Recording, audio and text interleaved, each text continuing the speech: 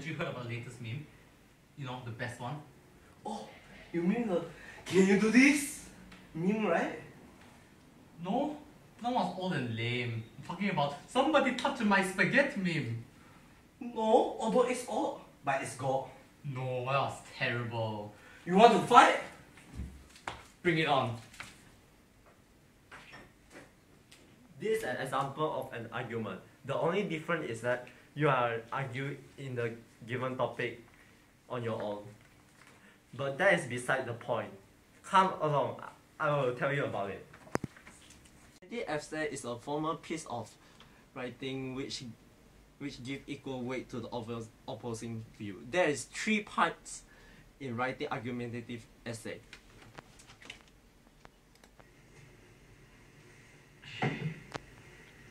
Hey, haven't you heard about the latest meme?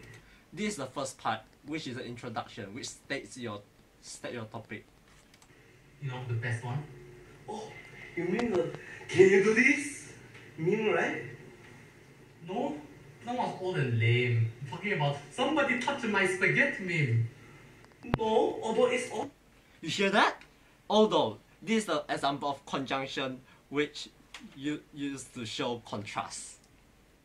Oh, but it's gold. No, that was terrible. You want to fight?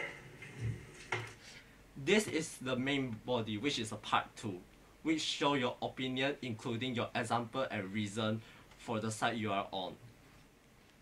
And lastly, the conclusion. Example of the conclusion, I think the best meme is